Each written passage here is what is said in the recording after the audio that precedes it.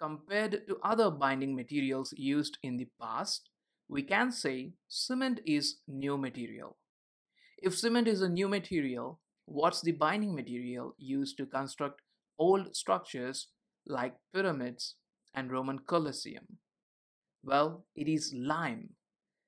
Lime is produced from limestone by a process known as calcination.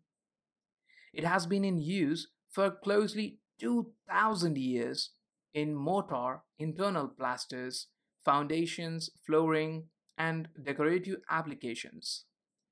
Lime is one of the ancient binding materials that can become very hard and provide good strength. The earliest documented use of lime as a construction material was in Egypt for plastering the pyramids, approximately in 4000 BC.